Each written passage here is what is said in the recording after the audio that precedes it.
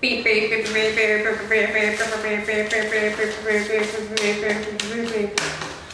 Hello everyone, my name is Emily, and this is a Clay Pit Ponds special report coming to you live from Clay Pit Ponds State Park Preserve.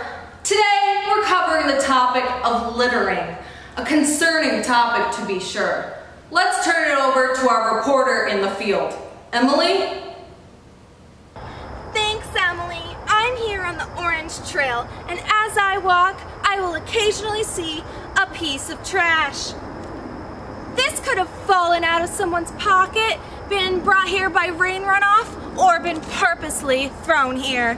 Either way, it came from a human and is considered litter. Besides the fact that no one wants to look at garbage as they walk along these beautiful trails, litter is bad for the environment. Why? Let's ask an environmental educator here at the park. Emily? Thanks, Emily. Well, for one reason, most litter is made out of plastic, which is not biodegradable and can leak toxins into the environment. A shiny, small piece of plastic might be mistaken as food by animals such as birds and squirrels. And birds might try to feed their babies this piece of plastic, which can lead to digestive problems, making animals sick and even die. When you throw out a piece of trash out of your car window, it doesn't just go away. It can be washed into storm drains, which lead to rivers and the ocean, contaminating water supply and adding to the enormous amount of plastic pollution already in our oceans.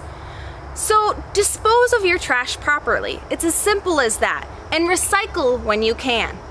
If you're walking along the trails and you see a piece of trash, see if it's safe enough to pick up and throw away.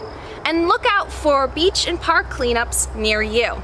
We all need to do our part to keep the planet safe and clean. Thanks, Emily. I'll make sure to put my trash in a proper trash receptacle. That's all for this special report. Back to you, Emily.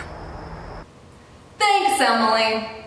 This has been a Clay Pit Ponds special report. Tune in next week as we discuss the fourth principle of leave no trace. Leave what you find. Thanks for watching, everyone. Stay safe out there.